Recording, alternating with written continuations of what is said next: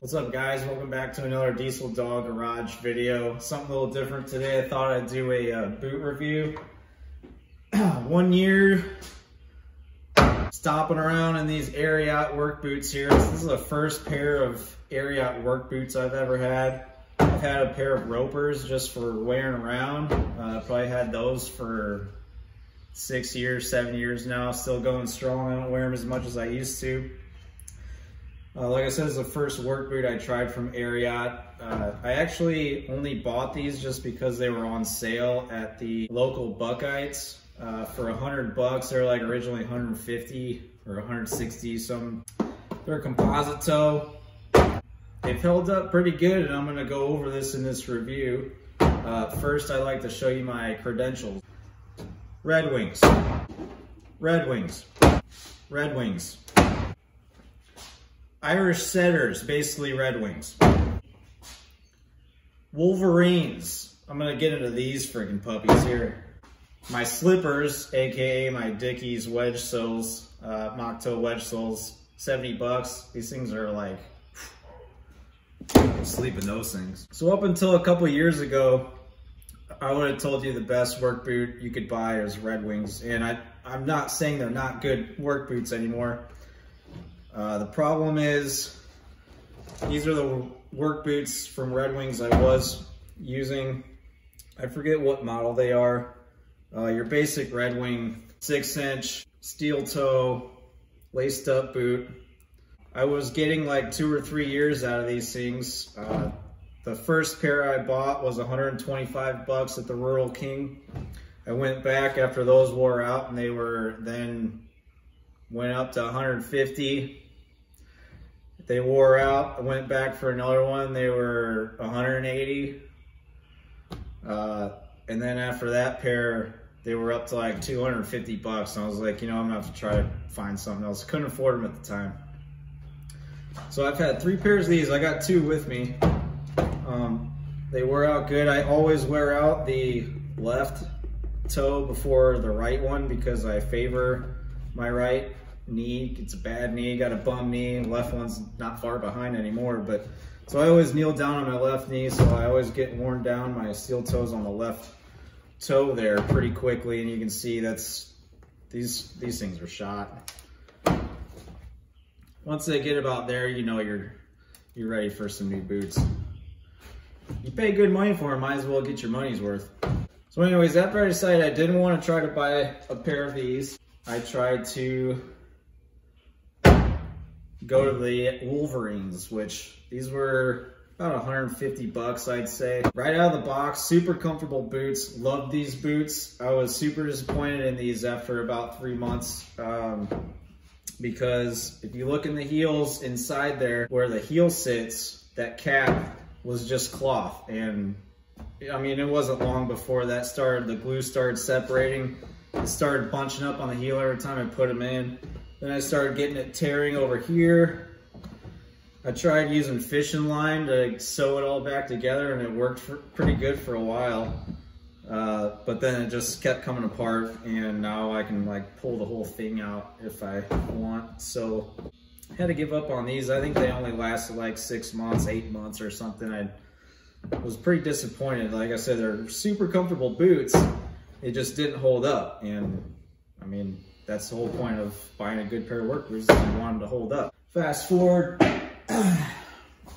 tried buying a pair of the Irish Setter boots here. I don't think these are bad boots for the money. They're the cheaper line of the Red Wings. The soles wore out real quick, real hard on the heels. I got real high arch, so my heels wear out and up by my toes, especially where my big toe rides, just wears right through. I ended up having to swap the Wolverine insoles into these. They started separating already in the soles in the fronts after not even wearing them too long. joys of having children. So they already weren't holding up. And the only other thing was they stretched out. Like they fit really good. You always want slip-on boots a little bit tight right out of the box. They're gonna be uncomfortable, but they're gonna wear in after a while and stretch out, and you wanna anticipate that. You don't wanna have to all of a sudden be wearing like super thick socks to compensate for that. But these stretched out a lot and they started getting really loose, and they just were super uncomfortable. So I decided I'm just gonna buy a different pair of boots, and I'll just save these for when I gotta dig in the mud or something, or go four-wheeling or whatever. Good looking boots. So once they got worn in, they were good looking boots. You can see some of that's not holding up. I really didn't wear these long. I mean, a few months. So decided to go with something different. That's when I decided I'd try out the Ariat boots. Like I said, they were on sale. I thought maybe I'll try to get a few months out of these and see how they hold up, and then just save up for a pair of Thorogoods, something made in the USA again, spend the money on another pair of nice Red Wings. But let me say, don't sleep on the Ariat boots, man. These things have held up pretty good. Now, I'm a diesel mechanic, and I'd say, some people might argue me, but your diesel mechanics, their boots are gonna wear out a little bit faster than, say, your automotive mechanic or someone not working on as heavy as equipment as a semi-truck or a dump truck or anything like that. The shop I work at now, I'm down on the ground, I'm kneeling a lot more, I'm crawling all over these things a lot more than when I was in the automotive industry, which is primarily where I worked when I had these boots. So anyways, I tried these, got them a little bit tighter. I usually wear a size 9 in a regular lace-up boot. These, I went with an 8, full size lower. These fit pretty good. I like them because they're a little bit more slender. They're not as bulky of a toe as, say, your regular Red Wing or Irish Setter Wellington boot, slip-on boot. A little bit more low profile. It's a nice, solid toe. I haven't worn through the toe yet, and I think that's probably because the sole is it just kind of sticks out a little more. It's a little bit wider sole all around the base of your foot there. So the toe not wearing out is definitely something that's impressed me, and as far as I can tell, is well worth the money. Once the toe starts blowing out, it's downhill from there. The other thing I'm super impressed with is the insoles. Like I said, I blow these things out like crazy. Once I get a new pair of boots, I almost always have to put another insoles in my boots. These are the original insoles. Still, you can see the cloth is wearing down naturally, but you can see where I usually wear my boots down real bad in the toe right here, right at the base of the big toe, and then in my heel. Probably everyone wears their heels down. You can see where my arch doesn't even touch the insole there. Well, I should have probably cleaned the dog hair off this thing before I did this, huh? So this is the original insole after a year, not even worn through all the way. The other side's the same way. Here's the other impressive thing that I looked at before I bought these, but the heel cap is a leather piece in there. I've started to wear through the leather a little bit into the plastic of the heel, that cap, but it's still adhered to that plastic. It's not bunching up, it's not coming apart like the Wolverines did on me. And both sides are coming through, but I mean, even if that leather wears through, as long as that heel cap stays in place there, I mean, I'm still gonna wear these. Starting to get a little bit of cracking on the sole. I guess this would be the welt, the Goodyear welt on these things, starting to crack, but still holding up. I'm not getting any separation anywhere around the base of the leather to the sole. The other impressive thing, maybe you can see after wearing this boot for a few months, walking on the outsides of my feet like I do, I wear down the outsides of the heels real bad, all my boots. You can see worn down on the outside, worn down on the outside. These things are getting a little bit, and they just started doing that after a year. I was watching them I kept looking at them like every day like, holy crap, they're not even wearing down. telling people at work like they care. I'm like, dude, look, my boot is not wearing down the heel up. Hey, dude, nice. Yeah, nobody cares about your boots. But they just started doing that, literally. I mean, I was planning on making this video a while ago. I was like, can't wait to show everyone, but they did start wearing down, just a hair. But no major wearing down on the anywhere else on the bottoms. These things are super grippy. Love this sole here.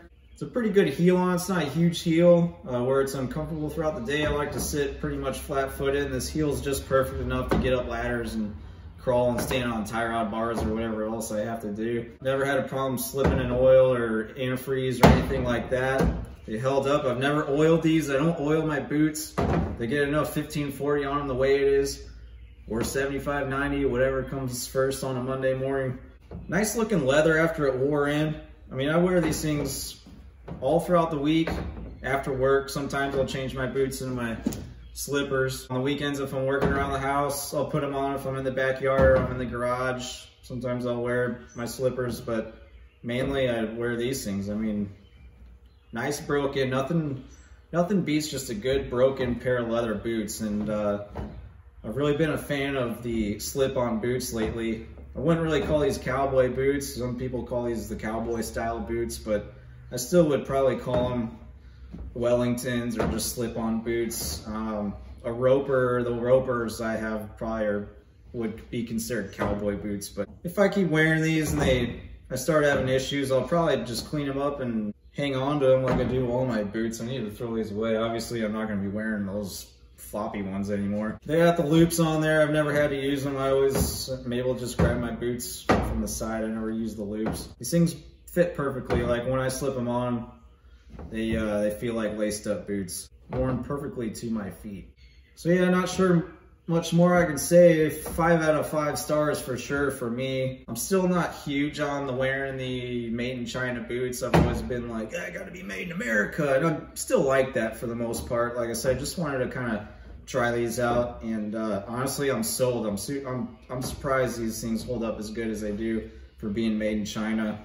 Ariat, I would say, makes a very good product.